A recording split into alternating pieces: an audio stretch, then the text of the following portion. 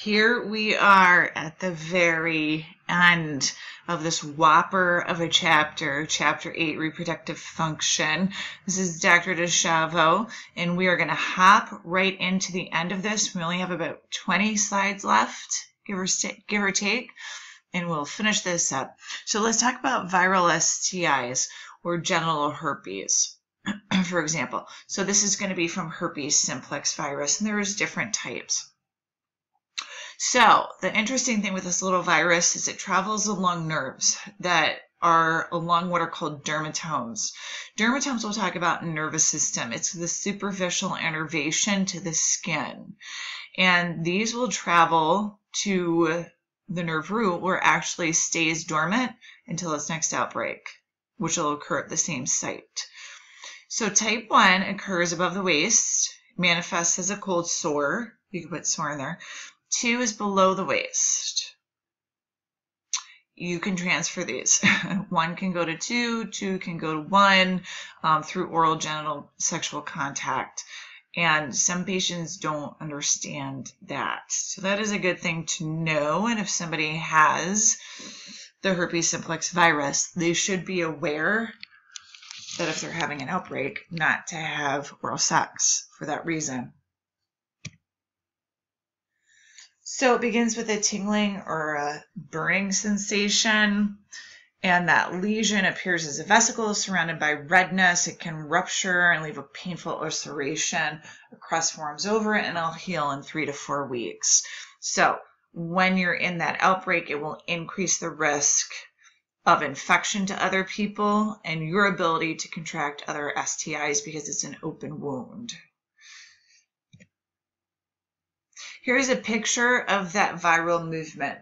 So all this is the virus will enter through a mucous membrane or the skin, and what it does is it will travel up these nerves all the way back towards the spinal cord, and it'll hide in this little bulge here,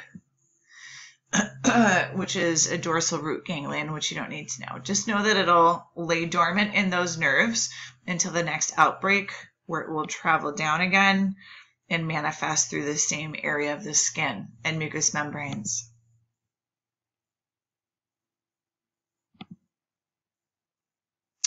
Okay, moving into HPVs, or human papillomaviruses. Candidemia acuminata is the virus that will lead to this, okay, or is the manifestation of the virus, and it will show up as little growths, and these little growths have a cauliflower-like appearance. They'll generally manifest around the genitals, the cervix, the anus. You can also get them in the mouth. Maybe raised, they may be flat, they could be whitish pink, cauliflower-like, large, barely visible. You know, some people get them, they're so small they don't realize that they're infected with HPV. Abnormal bleeding and discharge. And the problem with this is it can lead to cervical cancers with the HPVs and also mouth cancers. Trichomoniasis is going to be a parasite, Trichomonas vaginalis, and this is a one-celled organism that can burrow under that mucosal lining, okay? In males, it'll usually stay in the urethra, cause no problems.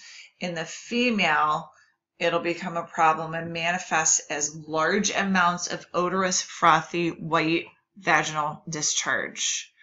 That, to me, manifestation would be a good way to remember this infection and this parasite. Okay, this can also lead to cervical cancer.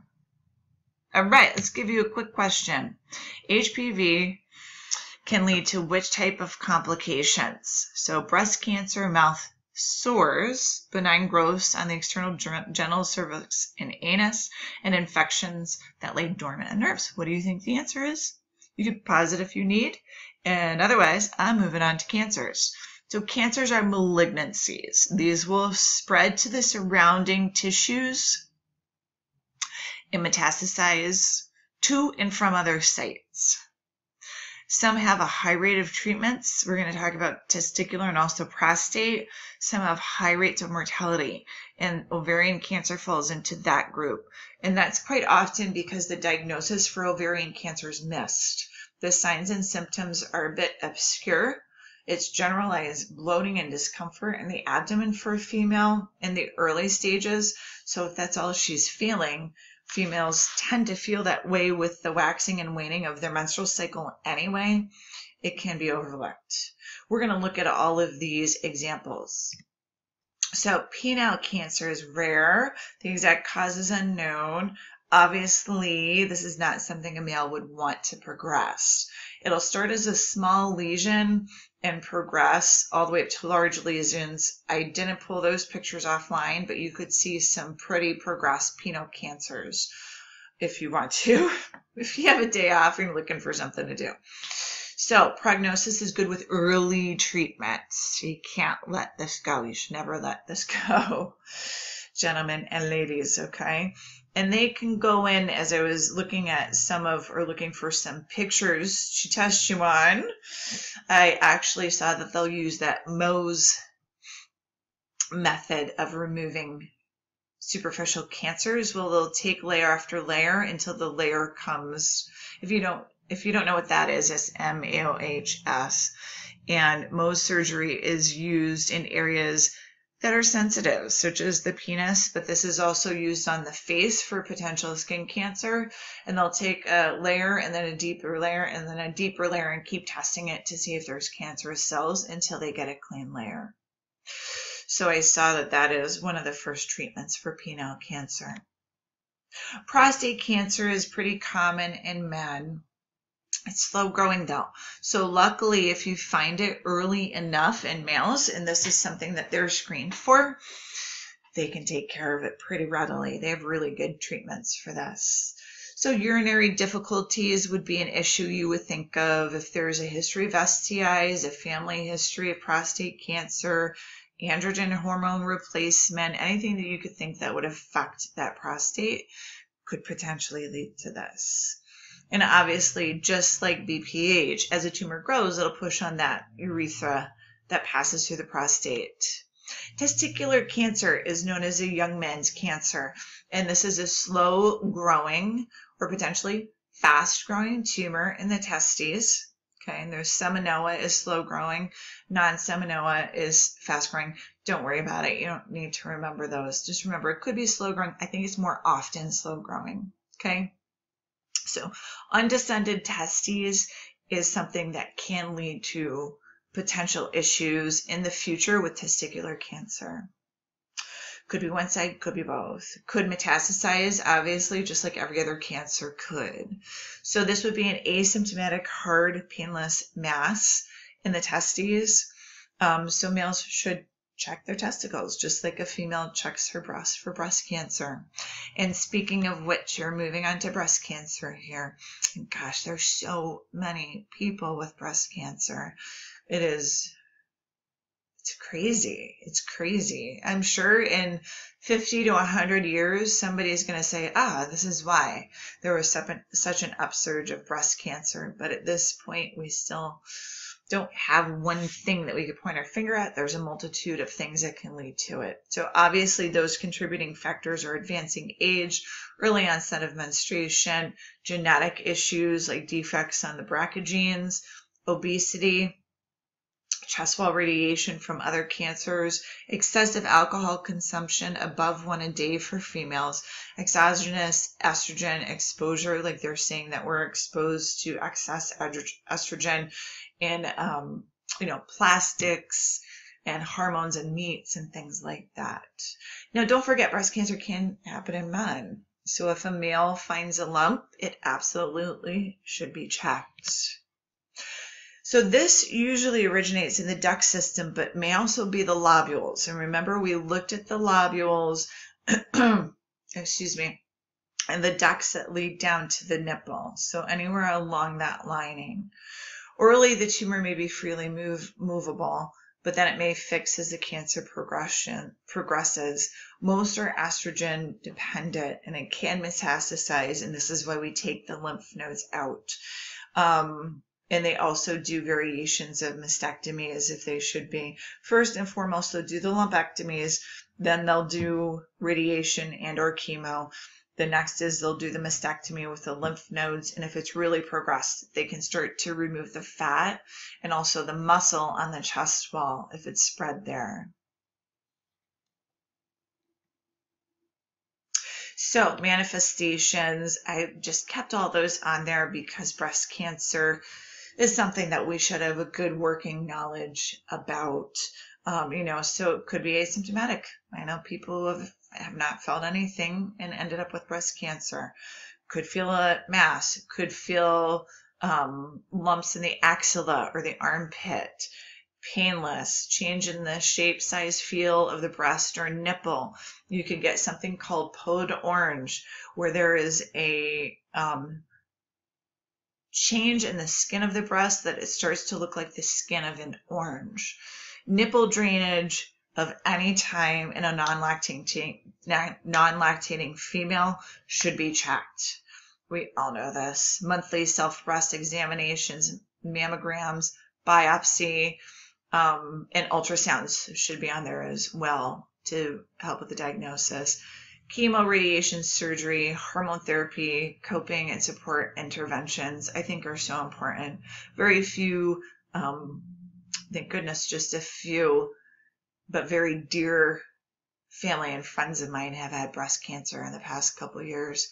And boy, they need support. It is a very difficult thing for women to go through. Okay, so moving on, let's look at cervical cancers here. Almost all of them are caused by the HPV, and I'm assuming the decline in the recent years has been through because of the vaccination. Hopefully, safe sex practices as well.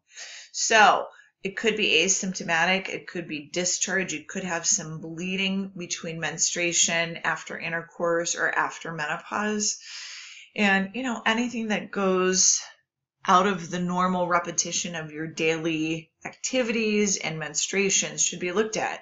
If you're bleeding between your between your actual menstruation, it should be checked, obviously, and after intercourse. So we know Pap smear will check this, and the HPV can be used for prevention, the vaccine, I should say. So let's practice some of these. All right, so if you take a look at this, I'm tricking you. What do you think might be happening here? This is a little difficult. Let me give you a little bit of a hint. It's where the arrow is. Got that. And your patient's facing this way. Maybe that helps a little bit. So what we've got here is your uterus. Right? Here's the bladder. Here's the pubic symphysis. All right, what do you think now? Okay, cervical cancer. It's right at the bottom of the uterus where the cervix is, and you could see it distended a little bit posteriorly in that patient. Let's see what's going on here. There we go. Okay, so, hold on a second. We're going to look at those in the future. All right. Here we go. This one I think will be pretty easy. What is that presentation of the skin on the left, though? So don't look back in the notes. I want you to think for a minute, and you can pause it.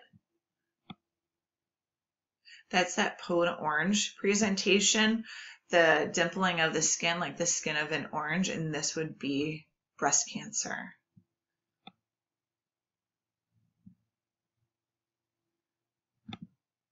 This one should be pretty easy. My guess is you already got it. Yeah, this is going to be penile cancer. So, any change on the surface of the penis, obviously, you would want that to be checked. Kind of gave away the answer here. This is going to be a cervical cancer as well. Okay. So let's look at this picture. Once again, this gives you a good chance to get oriented as to the anatomy. I don't know if I can move this over so you can see. There we go. Okay, so here is the structure we're talking about. Yep, now you probably got it, right? This is going to be the male. Here's the bladder. There's the prostate. Here's normal. What do you think is happening there? Yeah, if you need another minute, go right ahead. That is going to be your prostate, and this is going to be prostatic cancer.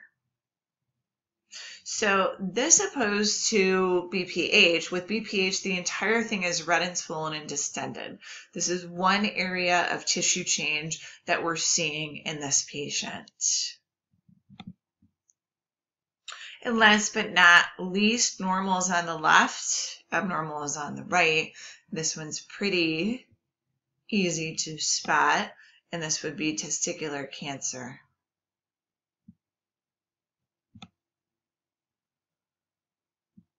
And once again, it won't be the entire thing that's swollen and infected.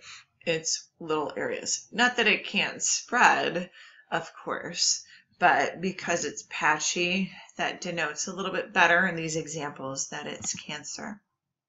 So endometrial cancer is cancer of the inner lining of the uterus. You should ask there. And I was surprised to see this is a fourth most frequent cancer in women, interestingly enough. The exact cause is unknown, but I can tell you this, those cells lining the inside of the uterus are constantly changing. And with highly mitotic cells, there's just going to be more chances for abnormalities to happen in those cells, leading to cancer. Because cancer, once again, is when cells go wild. And a normal cell DNA starts to break down in a way such that it doesn't reproduce normally, and eventually it can turn into a cancerous cell. So once again, abnormal painless vaginal bleeding, bleeding at times other than menstrual cycle is a good hit as well. Non-bloody vaginal discharge and pelvic pain. I would also add pain with intercourse probably would be a contributing factor as well. Ovarian cancer, ninth most frequent cancer in women, but the fifth leading cause of cancer death. And once again, I think it's because it's difficult to find and people just have abdominal distension and some pelvic pain that they ignore until it's progressed.